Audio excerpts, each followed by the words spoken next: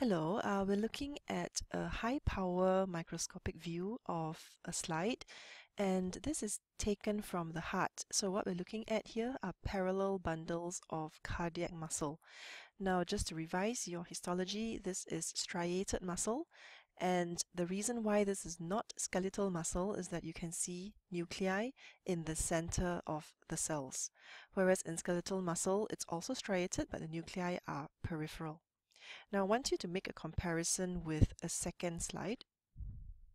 On the right, we see a different slide, and this is actually both taken at exactly the same magnification. So if you look at this slide, we can actually appreciate that the very obvious difference is that the cells are much larger here. And in fact, not only is the whole cell bigger, the nucleus is also bigger, but the NC ratio is still relatively well preserved.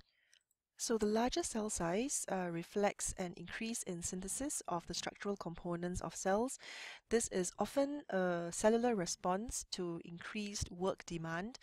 For example, in this case, if this occurs in the left ventricle, which is the most common site, it could be due to increased workload from, say, pressure overload in a patient with hypertension, or maybe in a patient with aortic valve stenosis, where the left ventricle has to pump against increased resistance.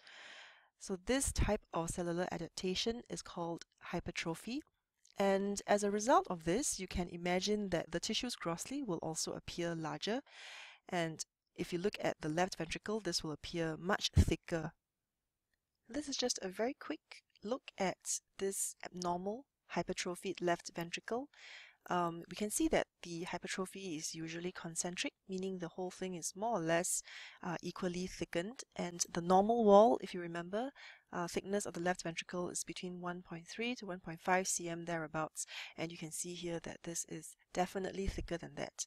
So you can actually explain this if you understand that the actual cardiomyocytes are larger, and this therefore gives rise to the enlargement of the chamber and thickening of the wall, and up to a certain point where the cells are unable to meet the metabolic demands, and then there will be decompensation and failure of function of the ventricle.